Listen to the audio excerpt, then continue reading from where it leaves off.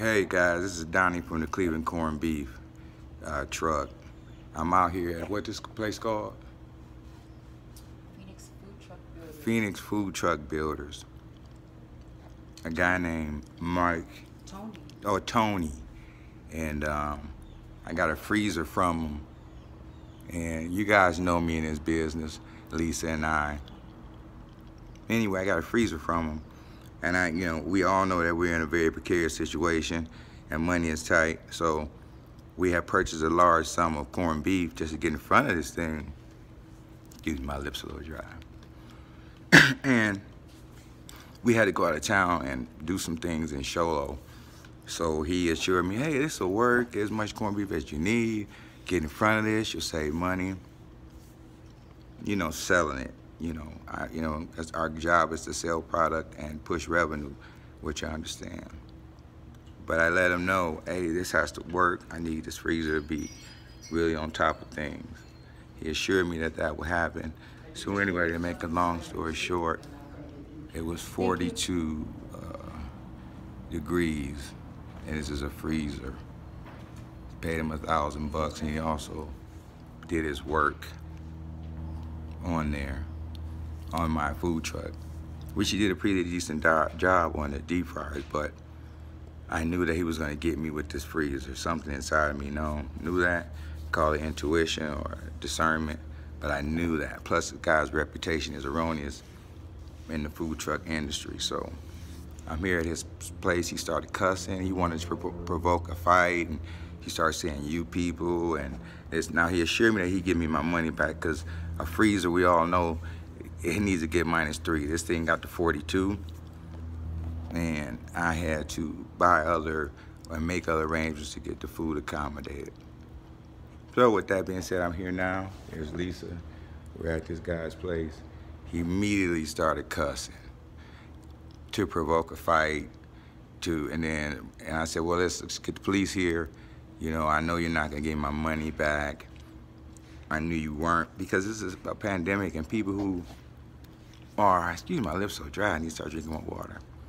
People who are very anxious to come on top and step on anybody on the way, especially in a situation like we're in, the climate that the world is in right now, it's predictable.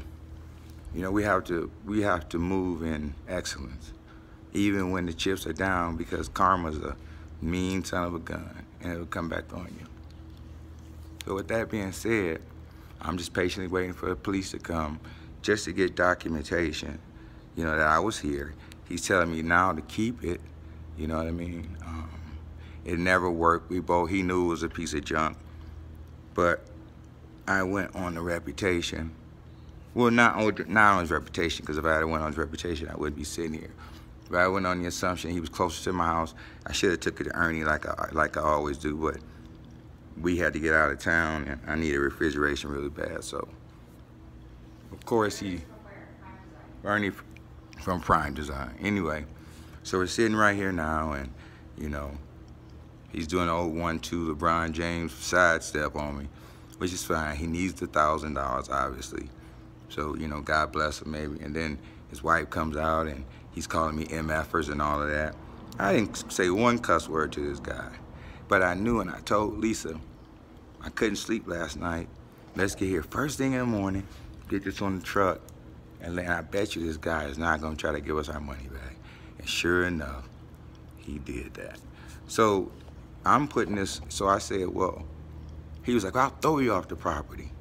And I said, I'm just waiting for the police officers to get some type of documentation I was here so I can move forward, in a legal capacity, because I'm not gonna fight you, little man, because that's what he wanted, because that's what they think about us, that we're incapable of doing anything intelligent, only just throw our hands up.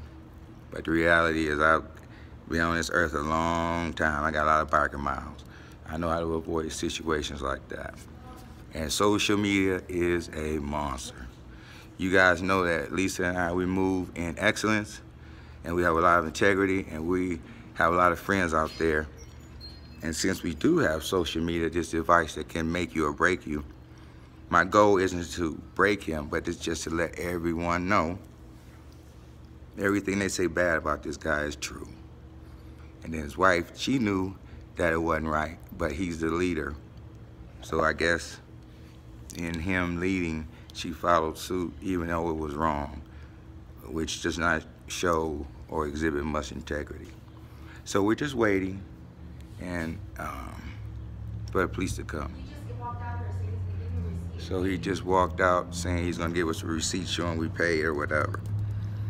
You know, so we're still waiting out here. So, you know, when police come, we'll see what that happens. You know, but I'm gonna get a victory today. The victory is that I didn't get up and smash this little dude. You know what I mean? So, you people.